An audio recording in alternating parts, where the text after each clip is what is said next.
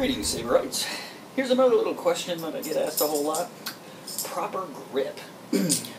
Is there really a proper grip for lightsaber?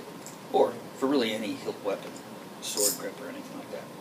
And the short answer to that is no. There's no one correct way to do anything. There are certain principles that you should kind of keep in mind when holding your weapon.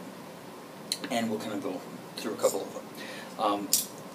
Now, sometimes you'll hear people say that you want to focus on one or more of the fingers. Some people say this, some people even say this, right here.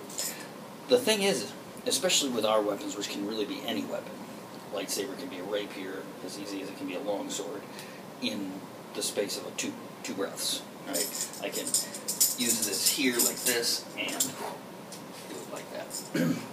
So I have to be able to switch as quickly as I can. So that's why the grip has to be very, very malleable, very, very changeable, because the change is what's going to make that grip proper or not. If we see somebody who's choking up on it and it's really stiff and like this, right, we know they're holding onto it too hard, right? Now, sometimes that focus can be too much on one finger or whatever, and so the instruction will be to focus on the other fingers. It shouldn't be then assumed that that's the end-all be-all for grip. Really, it all depends on the weapon. We're going to grip everything a little bit differently. Everybody has their own little styles.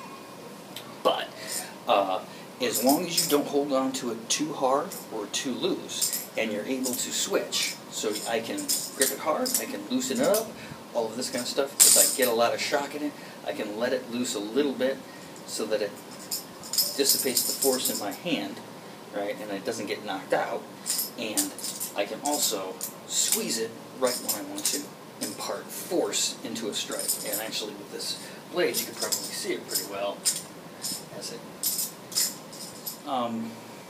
that is probably one of the most common questions that I see being thrown around there, and that would be our take on it. Well, my take on it. And considering that we have people from all different backgrounds in our group here, it's you can see that everybody's variation has merit.